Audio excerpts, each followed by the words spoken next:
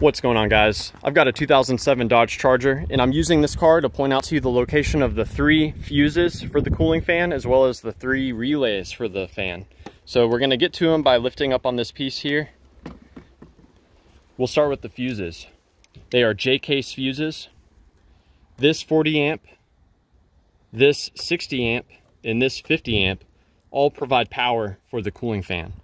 You can look down through the plastic and see if the fuse is blown or not. And if you want to remove the fuse, you just grab it gently with needle nose, wiggle it from side to side while you pull up, and the fuse will eventually walk itself out. There are 3 relays. This is known as the radiator relay. This is the high-low relay, and that's the high relay. So this one comes on and controls and just makes the fans come on. These are more for the speed of how quickly the motor will operate. My favorite way to test relays is to tap on them. So you can tap on the relay, you can wiggle it a little bit.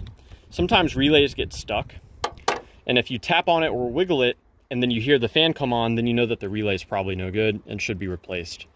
Another troubleshooting step you can do is you can remove the relay and you can swap in another relay. So you can, if you have other relays of this type, you can swap them in. I would not advise to swap in this one. This is an important relay called the ASD relay, so you should leave that alone. You can also manually send power to the fans. If you remove the relay and you connect these 2 pins together, here and here, you will be manually sending power to the fan. So you can do that. That's a way to bypass the relay and the computer control. One other step you can do, at the fan itself, you can tap on the fan motor. You can try to turn the fan by hand and see if it's seized or not. And you can also disconnect the electrical connector to the fan and see if you're getting a power and a ground.